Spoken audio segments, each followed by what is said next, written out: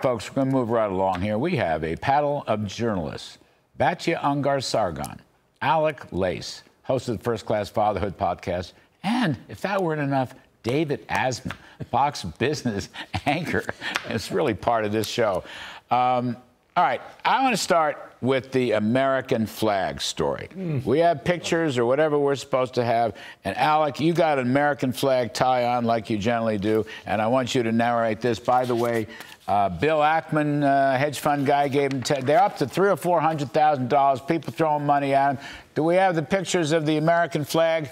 And I want to get this up on the full screen. There it is. Some fraternity kids from the University of North Carolina putting that damn flag up again where it belongs instead of the Hamas. I might add, to give some credit, the chancellor of UNC at Chapel Hill also did the same thing. And then these kids came along and did it again, just to show that all the media shouldn't be covering Hamas, or the media shouldn't be covering Palestine. They should worry about America, America first, and some good old-fashioned patriotism. Alec, you got the flag. Put that thing out there. Come on, put it in front of your vest. I want everybody to see that. There you go.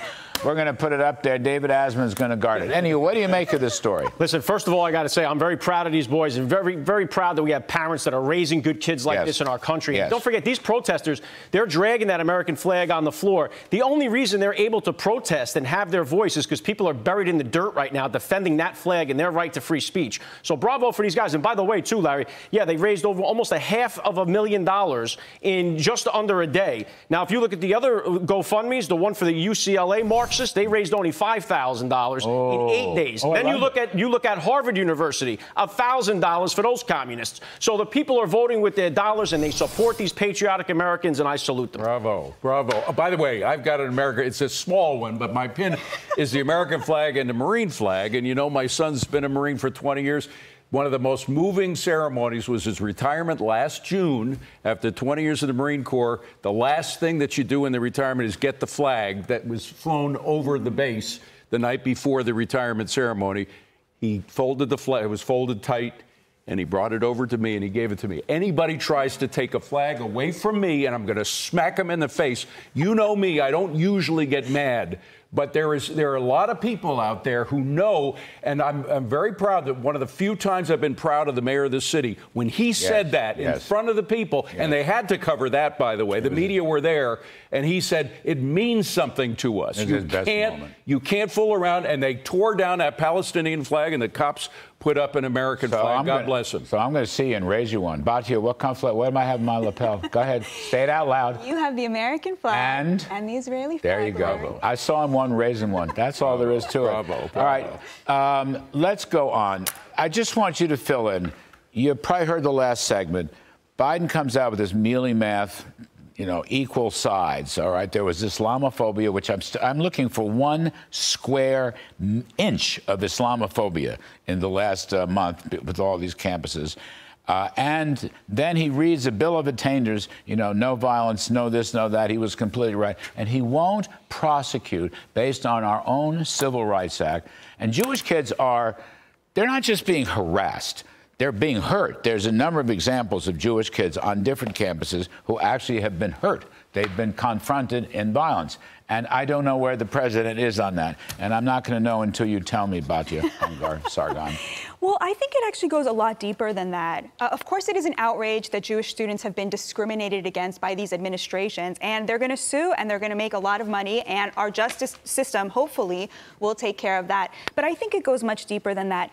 Those images of the cops with absolute discipline clearing out the protesters. Heroes. This was a split screen. What you were seeing there was the hard-working discipline of America's working class, as opposed to the narcissism and self-regard and oppression envy of the most privileged young people. And that divide is really at the heart of America today, because the real outrage here is not just about Jewish students, and it's not about Israel. That is a symptom of a much deeper problem, which is that those they, them, know-nothings are going to achieve the American dream because they have a college degree.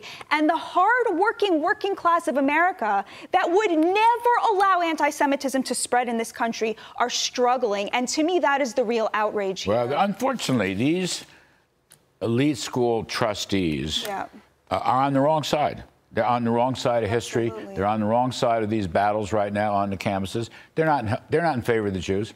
They're in favor of the Hamas side. Well, they are terrified of the students. They are terrified of young people. I don't know what their reason. Like the rest of the Democratic I don't think it's physical. They're not terrorized. They're all right. They have guards, security services, cars for them. They live in good apartment houses. You couldn't get up one if you tried. No, they're not terrified. They're ideologically wrong. They're on the wrong side of history. And let me tell you, I know them. I grew up with them. Yeah. I live with them. I live in the same buildings with them. I take the same car services as them. I even occasionally go out, even though I've become a hermit, me and the saintly wife. We actually go to dinner parties with them occasionally, and I have to listen to garbage. It's why I become a hermit. You know what I mean? I go with David, that's all, an MC. You like our cooking. Your cooking is fabulous. It's My wife's cooking. It's better in these high-priced restaurants.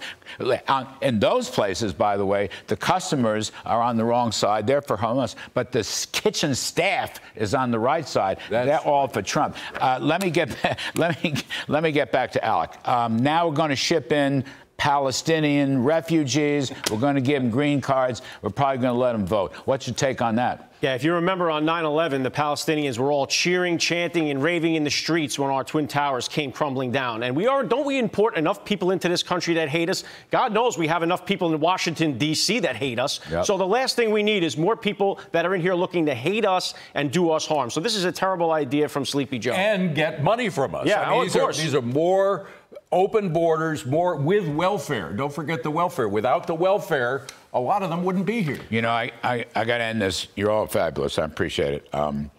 Trump made a very important statement in that Waukesha speech. He said, you can't have an entitlement system at home and let these, 10, 15 million illegals come in and give them more. Bingo. And he was right about that. Yeah. There's a guy who wants to protect the entitlement system. Anyway, Batya Ungar-Sargon, don't listen to me. I mean, I eat in very selected restaurants. That's all there is to it. David, Asman, and MC have excellent cooking. We keep them well fed. Alec, bring that tie out again one more time. That tie is a flag. No, that's your statement. It is a flag. I like it. God bless. And stick down here. Don't forget the Marine Corps. The Marine Corps. Yes. Booyah. All right.